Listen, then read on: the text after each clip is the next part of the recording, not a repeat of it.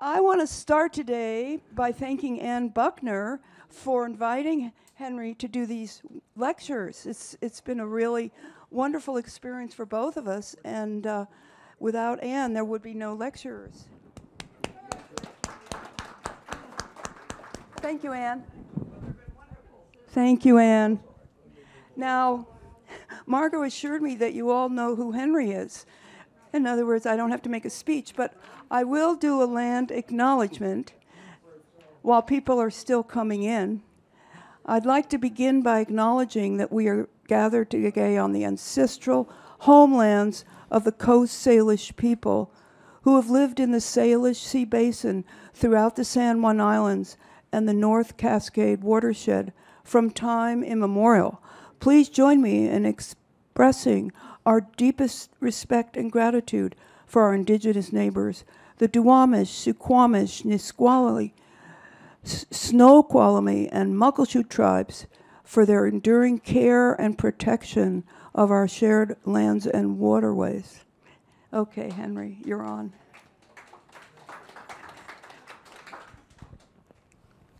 Well, I'm going to begin by just mentioning a few African American architects who tend to get left out of the story.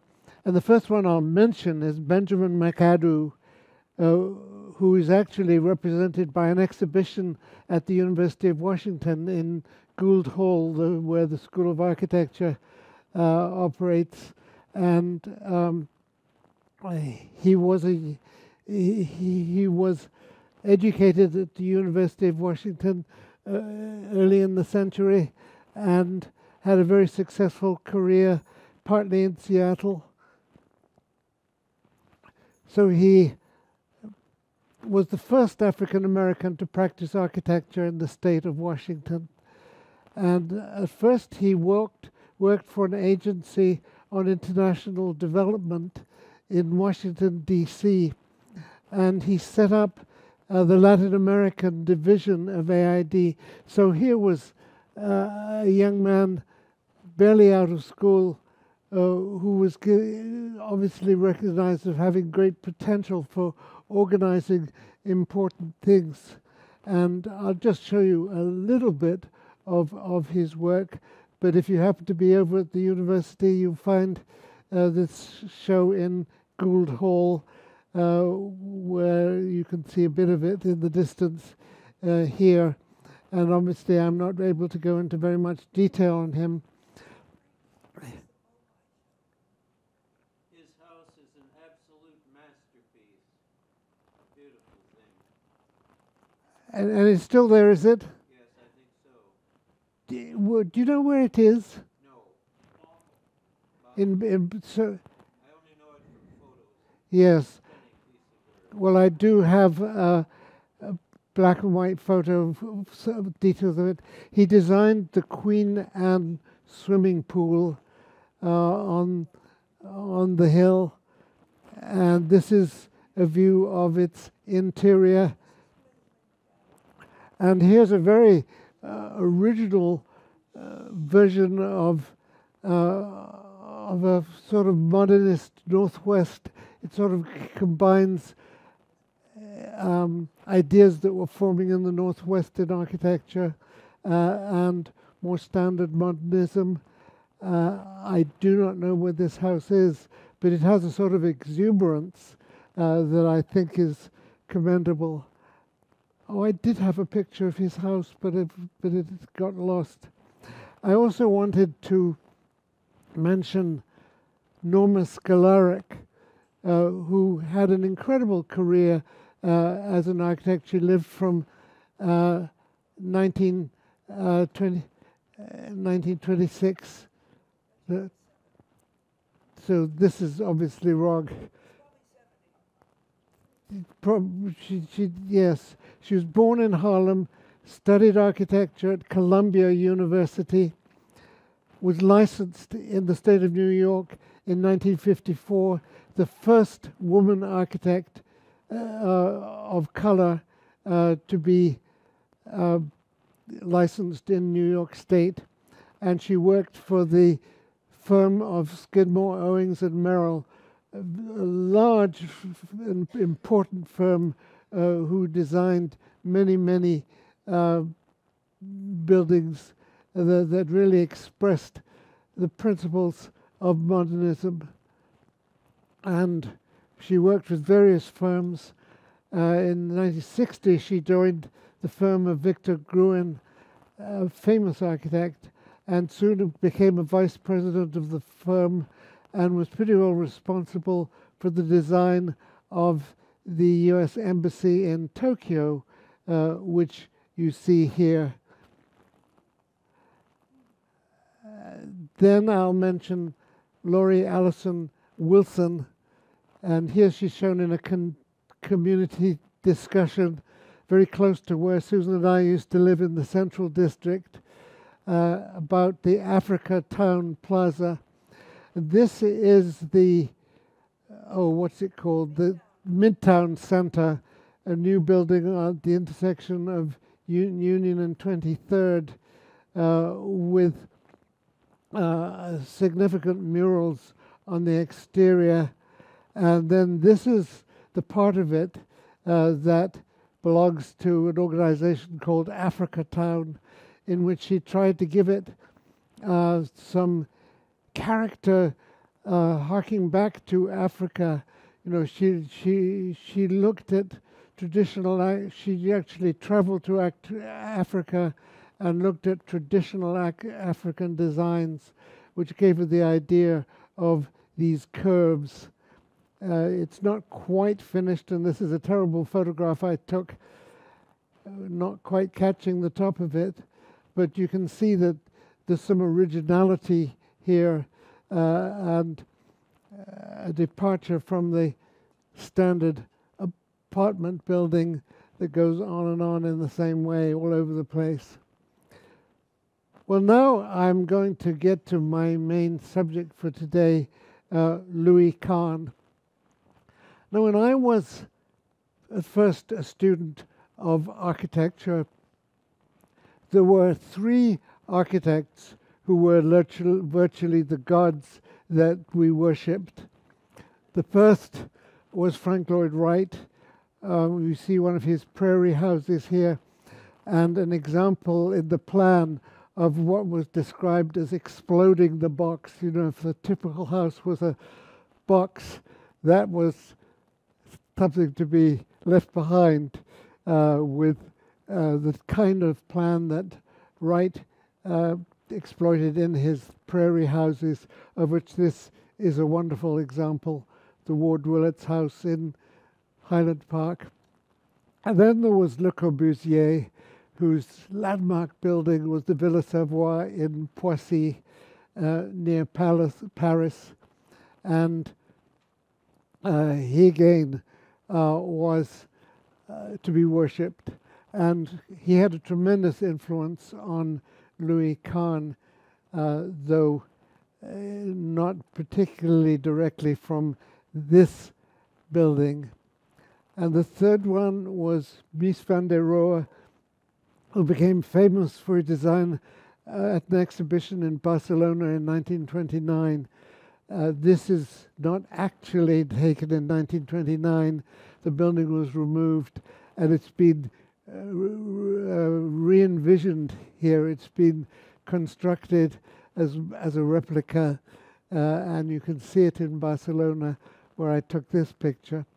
But then to that list, I and my friends added Alvar Aalto, the Finnish architect, who I have to say I think is the greatest architect of the 20th century, because he had a sort of human, he gave buildings above all a human quality.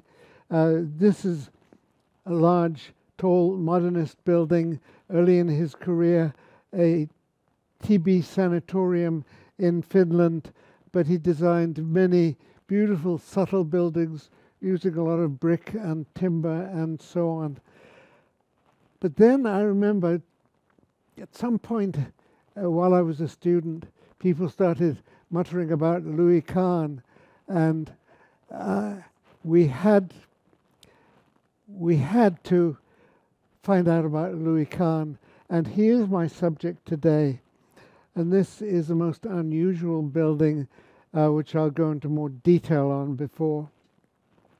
Well, Louis Kahn, born in 1901 in Estonia, emigrated with his family, who were Jews who were escaping danger, to the United States. And they lived in poverty in Philadelphia.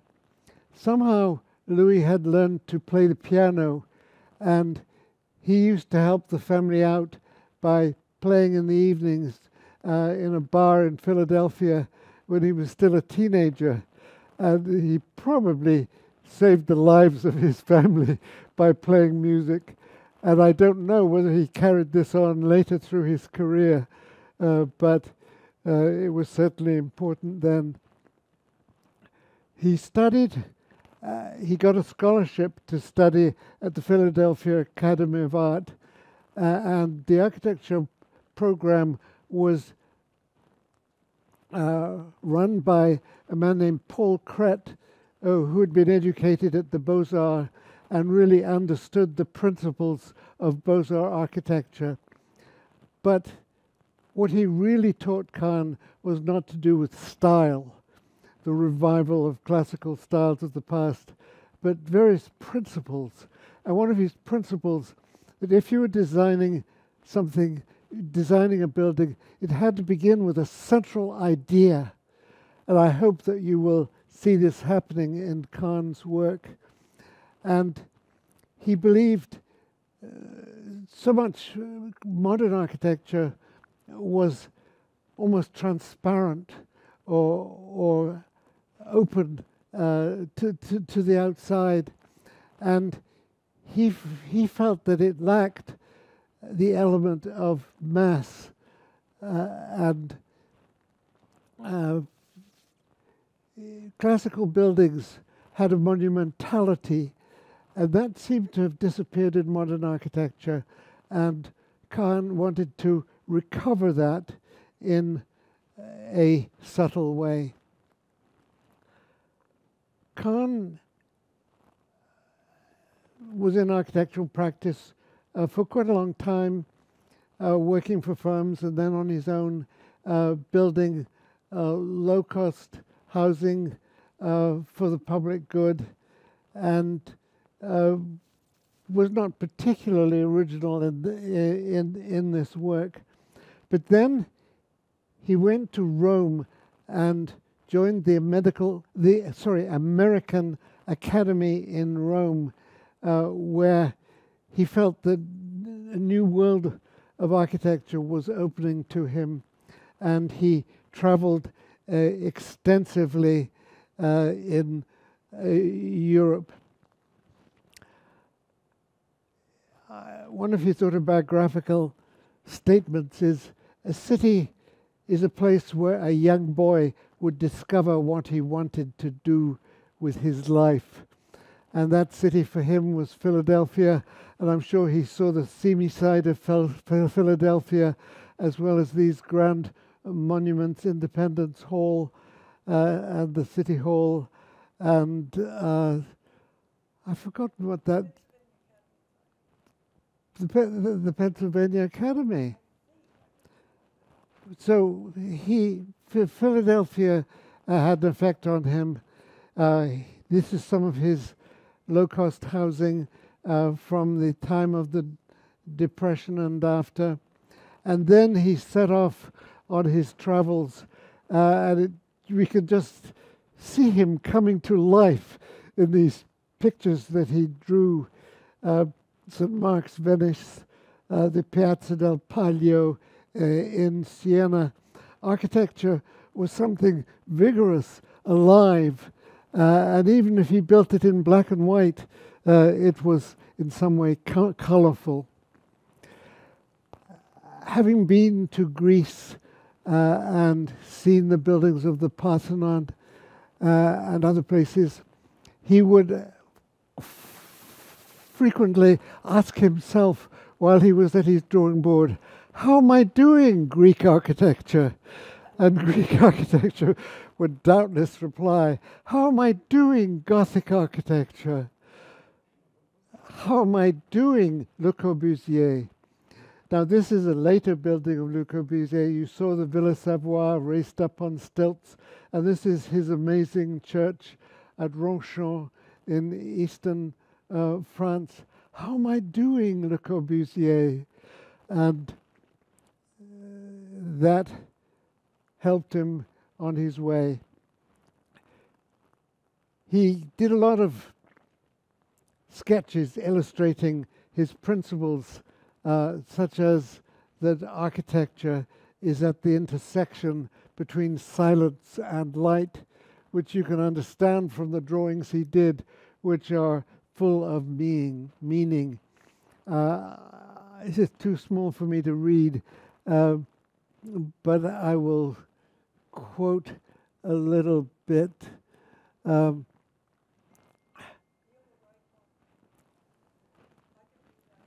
Architecture comes from the making of a room, and a street is the plan. Do you want me to read that one? Yes. A street, are you reading the upper right one? Yes. A street is a room, a community room by agreement. Its character from intersections to intersection changes and may be regarded as a number of rooms. Beautiful. He had a lot of theories that he would recite to his students who, when he was teaching in the University at Philadelphia, the students would sit at his feet and hang on his every word.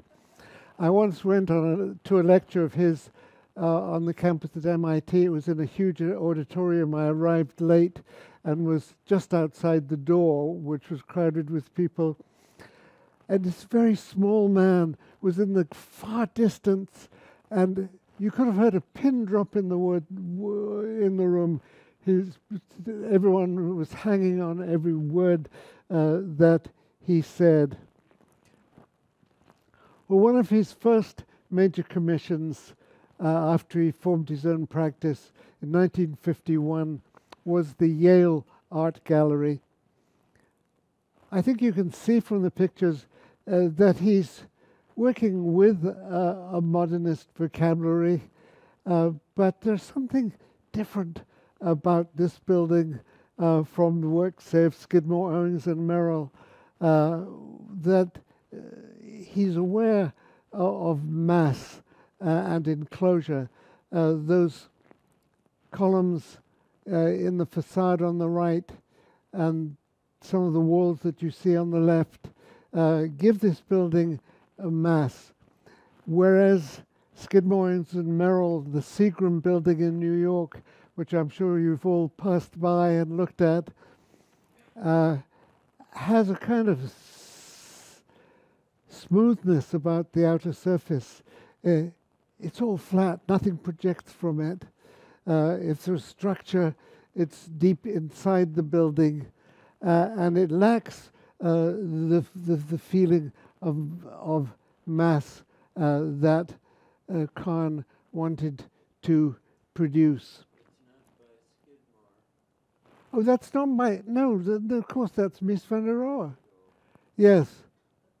Yes, absolutely right. Thank you.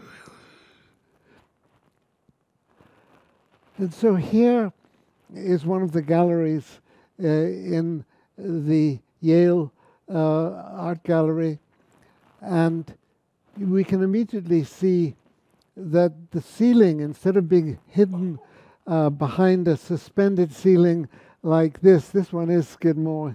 This is Leverhouse by Skidmore, Owings and Merrill. The ceiling is absolutely flat and almost featureless. But in the Yale Art Gallery, there is a powerful structure here between these intersecting beams.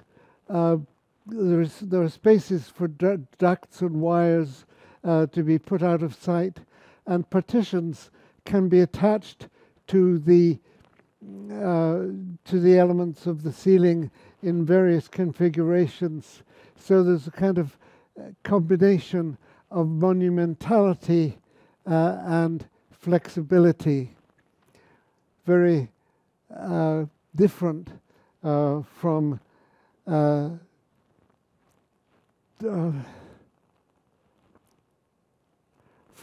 this kind of interior which we've seen everywhere. And here's another view of the interior of the Yale Art Gallery with partitions arranged in a different manner. Oh. And a wonderful feature of that building is the staircase, which is actually enclosed within a cylinder of concrete. So this series of triangles in the cylinder gives a vibrant effect, very original. And as we look up, we see the intersection of circle and triangle. Quite some time later, in 1969, he started work on the Center for British Art at Yale University, which I'm sure some of you have been to, which has one of the largest collections of British art outside the United Kingdom. The exterior is very simple. It is not all glass. Much of it is solid panels. But when we come into it, we find, we've got a little more outside first, we find ourselves in an atrium with the roof divided into four lights that bring the light, or allows the light to reflect off sloping surfaces that give it, I think, a subtle and vigorous effect. And up above here you can see windows opening to the galleries. I had a terrible time trying to put two pictures together that didn't want to go together, but we can see how we have skylights bringing light in, again reflecting off a diagonal surface. We look out over the atrium to similar openings on two other sides, and then the painting on plain walls. It's a very unusual gallery. I quite well remember going there and seeing the way that the spaces and the art are arranged with subtlety. Well, now we come to the Richards Medical Center in Philadelphia. I should have said Medical Research Center. And Kahn developed a central idea that the scientists who work there work on their own little piece of imagination and science in a small space of their own, but they need a lot of services. Since this is medical research, animals were involved, unfortunately, and so there were animal rooms. There were people who looked after the animals, who provided all kinds of services, and they had to store all kinds of equipment. So that's a central area. But the scientists need to be in their individual places, which is this working? I think this isn't working today. Oh, it is. Yeah. So here are some small laboratories, and then this is the central area. And he talked in terms of served spaces and servant spaces, and if it differentiates them. But then another element was that because of the nature of the work, they needed a tremendous amount of ventilation. I hate to think what's going on in there, but they needed fresh air coming in, and they needed to exhaust stale air. And instead of, Kahn himself said, "I hate pipes and ducts." So he was, if he was going to have ducts, he was going to make them heroic. And here you see them on the outside of the building. Some of them are staircases, some of them are ducts. And then in the center, the service area, including elevators. And this is all it's shown in this diagram. One and one are stair towers, and then two are service towers, which are expressed in a slightly different way, and then the air intakes are down here.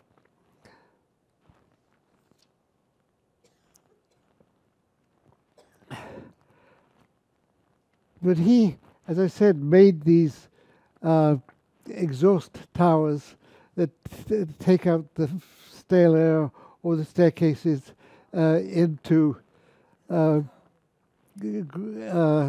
evocative elements. And of course, I didn't have to be told this to see that it looks like San Gimignano.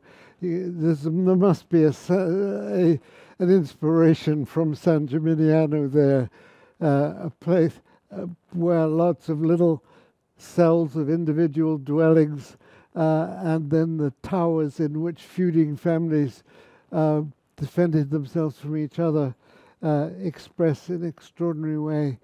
And this is what Kahn did with it. He was at this time working with an engineer named Commandant, who did mention to his friends at one time that Kahn didn't have the least understanding of structure, but he became fascinated with structure as something that can be expressed in the architecture, and involved precast concrete elements which could be delivered to the site and put together in a way like a Tinker toy. Something that Kahn did not consider enough was the excessive sunlight. And when I visited this place, I remember a lot of the windows were covered with aluminum foil, which obviously speaks of a failure by the architect. Well, Kahn had the opportunity to design another complex for scientists doing research. This is the Salk Institute in La Jolla, California. And if you ever passing through Southern California on the coast, don't fail to go and see it. It is a staggering building. This is a central courtyard. Originally, he intended to have trees in it, but I think it was the Mexican architect Barragan who said, no, you should leave it completely empty and have a place with trees outside the complex where the workers can eat their lunches at tables and chairs under the branches. This is really a staggering space. I don't quite understand the texture on this plan in the center of the courtyard, because that is an empty space. Maybe this was an earlier plan. But what he did was he had 2 blocks of offices or laboratories. Um, they were on either side of the central courtyard, and they were separated between floors where ducts and pipes could go anywhere they wanted, out of sight. There's Kahn having another go at I hate ducts and pipes. And so there were level areas and then a great deal of space for all of that.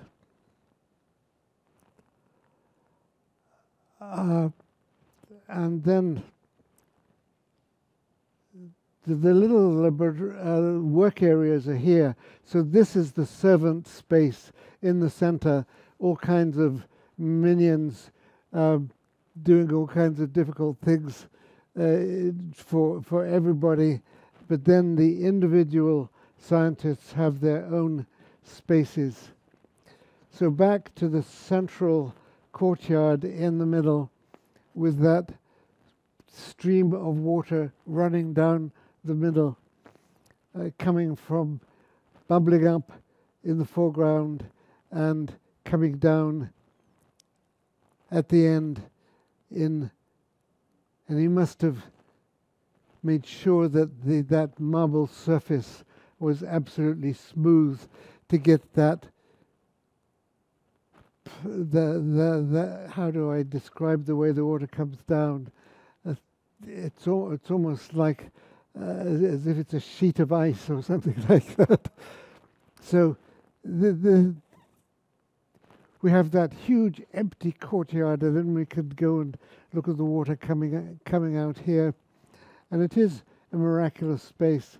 And then the offices are on either side, and they are all turned towards the view of the ocean and the sky on the other side. And each one has a little balcony as well.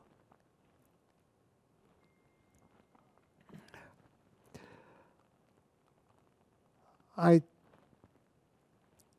wish I had a scientist who'd worked there tell me about it, but I don't. I had a friend who was his on-site architect in La Jolla who supervised the construction, and Kahn was terribly concerned about the concrete. He had concrete companies make all kinds of sample batches with different aggregates, different gravel and sand. Sand from different places is not all the same. It changes color. And he described how he had different companies, different suppliers pour slabs of concrete vertically and horizontally, which they could examine and choose from. And when you go there, you will see the beautiful care taken with the concrete. Another of his work, and maybe to me his greatest, I lived in Dallas for a while, and so I used to often go to Fort Worth to exhibitions at the Kimbell Art Museum. This is one of the most beautiful art museums I know. There's a certain grace about it, surprises. A series of tunnels with half cylindrical roofs, a courtyard, trees, and so on. It is approached on one side past a courtyard with beautifully mown grass in it, and the sculpture of, Susan's about to tell me my mind is failing, Noguchi. I'm sure I could have photographed this better, but there's something stunning about this single stone attacked from various sides, standing there in this huge open space. And then we come to the front of the museum, where a kind of portico, it's an equivalent to the classical portico that might be at the entrance to museums. And then water pouring from a shallow pool over an edge into another shallow pool. We could enter, that water is pouring over there, and there's more on the other side. We could walk over this area of gravel, and I remember coming along, walking on the grass from another art museum by Philip Johnson to this place, and then deciding to walk through this crunchy gravel, and you sort of aware of what's happening underfoot.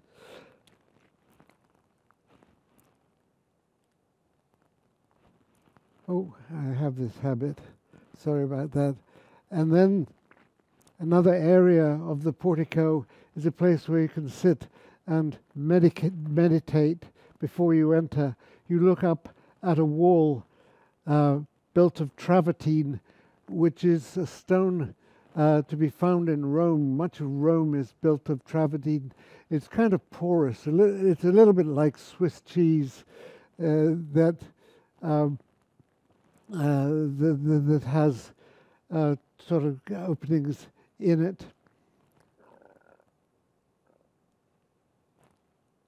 And shadows enliven the space. He's very conscious of how shadows will be cast as he works on his drawing board. And then on the interior, daylight enters through a complex roofing ceiling system where it partly is reflected off surfaces, partly penetrates through obscured glass. And the galleries, to my mind, have a beautiful simplicity, and the quality of light is definitely satisfying. And then here's this courtyard. You can't see the sculpture hovering there very well. Not a very good picture, but there it is. And more galleries. Well then, in the 60s, he was commissioned to design a National Assembly building at Dhaka in Bangladesh. Well, some of you may have known that Le Corbusier designed a building for a similar purpose. This was actually in the capital of the Punjab, and it's the High Court building, which is immensely sculptural. A great sort of separate roof structure hovers above it, protecting the building from some of the sunlight, and in front of it is a screen work of concrete, which again lets light through, lets air through and light. And there's another view of Le Corbusier's building. And so while he was working on it, Kahn was saying, "How am I doing, Le Corbusier?" And this is his building in Dhaka, which also, he goes even further. The pool, I think, virtually surrounds the building. And as is evident in the view from above, maybe this is a view of a model, there is a powerful geometry organizing the building. He takes circles, rectangles, triangles, and plays with them in a very deliberate manner. And we're aware of these forms as we move through the building. As in Chandigarh, Le Corbusier, heat, being in a very hot place, is a very important element. And we have a sort of open air but shaded. This is Kahn in Dhaka. This is the building of his that I haven't seen. And it made me think in a way of this bazaar in Isfahan, not very directly, but if I'm forced to think of something, I can't avoid it.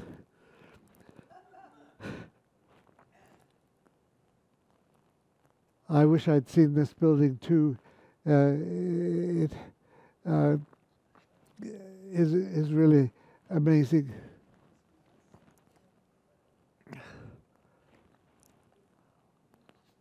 A lot of extra construction material here to create these spaces between the inside and the outside, transitional spaces between the inside and the outside.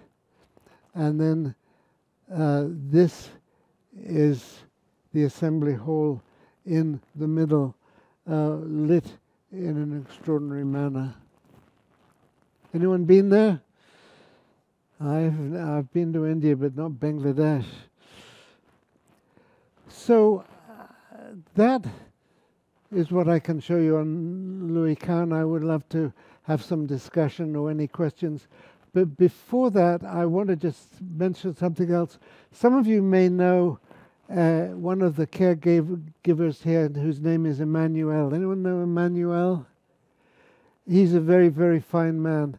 And his daughter studied architecture where I taught it at WSU, but long afterwards. And she graduated a few years ago and has been working at a firm in Seattle. And she was just invited back, and Emmanuel went with her to receive a prize. There were about 15 students who were given prizes. He was planning to give me pictures of the event and also some explanation of what was going on. It's unusual to get a prize a couple of years after you graduate with a group of other people. And she's also been offered a scholarship for graduate school, and although she's working at the moment, she plans to go back to graduate school in June. And so I've talked about some architects of the past, some famous architects of the past. I think Grace, I don't remember the surname, Emmanuel's daughter Grace will be a great architect of the future, and I'm very happy for him and their family. Well, any comments on Kahn or questions? I'm sure Grant has some things to say that I forgot to mention.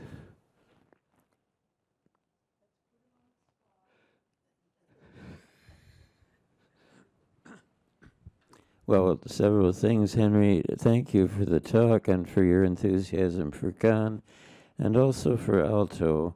I feel, too, that Alto was one of the really fine figures of the century. Your comment about his gentleness of touch is really appropriate.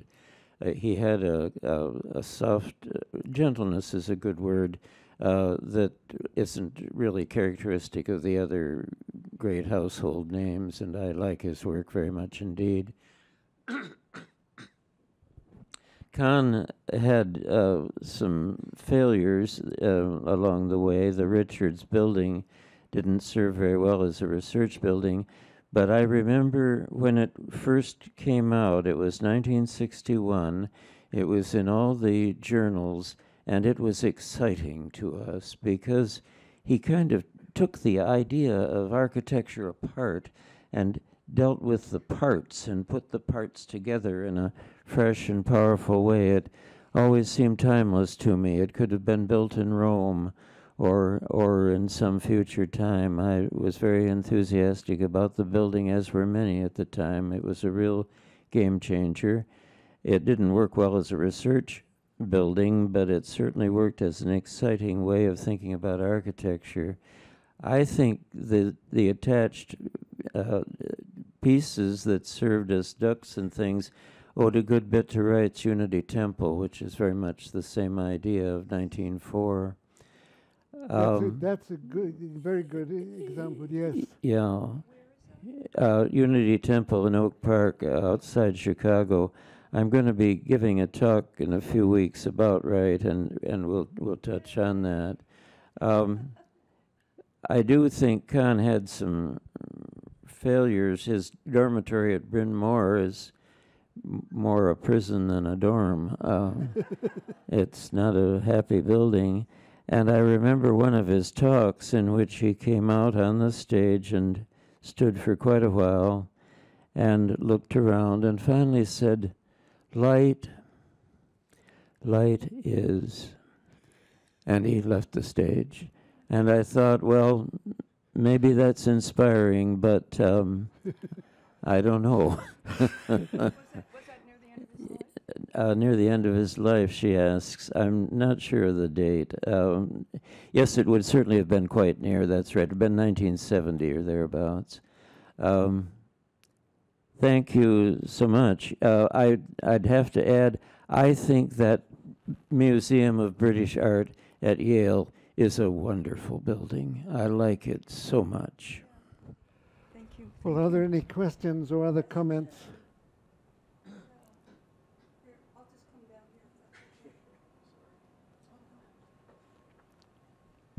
Thank you. I arrived a little late, so I'm not sure if you mentioned his private life. No, I didn't. I was withholding that, but let's move on to it. I think you would know about the CD on his life, which is called My Architect. That was done by his one son from the 3 marriages that he had. Oh, right. Simultaneously. He was married to 3 women at the same time. And when he was found dead in the restroom at the LaGuardia or one of the New York airports, in his passport, his name and all the details were scratched out. Yeah, he was a very unusual man. I knew An Ting, who was quite an early colleague in his office. I don't know if she was a partner, but she was a very good designer, and it's thought to have had quite a bit of a success of influence on him. I happened to go to China with a group of architects, one of whom was An Ting, and another one who I'm sure Grant knows, James Marston Fitch.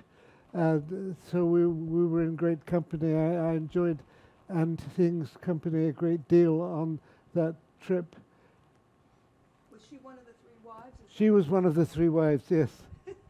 He also designed something that I thought was a rather fascinating idea, too. Didn't he design the barge with a symphony on it, that it could go and visit larger cities and pull up to a dock so that more people could have the opportunity to see a first-class musical without having to pay and go into the center of the city to see it, which I thought was kind of a great idea. It didn't sail, though, apparently, very much.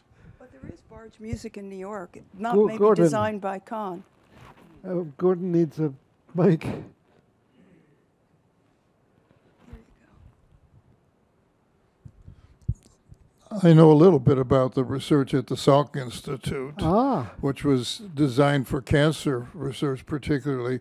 And one of the distinguished scientists came was Sir Francis Crick, the co-discoverer of the structure of DNA.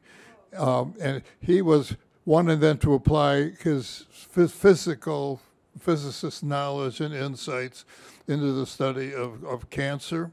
And his work was, of course, entirely theoretical. Unfortunately, we remember Francis Crick for DNA. Yeah, we know there was a woman involved, right? There was a play about her. Your presentation has given me a revisitation of my years studying architecture under Vincent Scully at Yale. Ah, He had the same big five you have, including Alvar Aalto. And when the first art gallery went in the 50s, I just fell in love with the wall that's on I think it's Chapel Street. It's the length of that brick wall was so gorgeous. And the second building, the British Art, didn't come until after I graduated. But I did go back with my wife to see it, and I agree, it's totally stunning. Thanks so much for an incredible review of my youth. well, what? And what of course, did Vincent Scully, if you haven't heard of him, maybe you've all heard of Vincent Scully. I don't know. He was a sensational architectural historian that had massive audiences and strutted around the stage, right, Henry? When he was on the stage and there were slides up behind, there were images projected behind him, he would conduct them like the conductor of an orchestra. Yeah. He got a standing ovation from the classes in his classes after every lecture. Unbelievable, absolutely unbelievable. Yeah. Grant.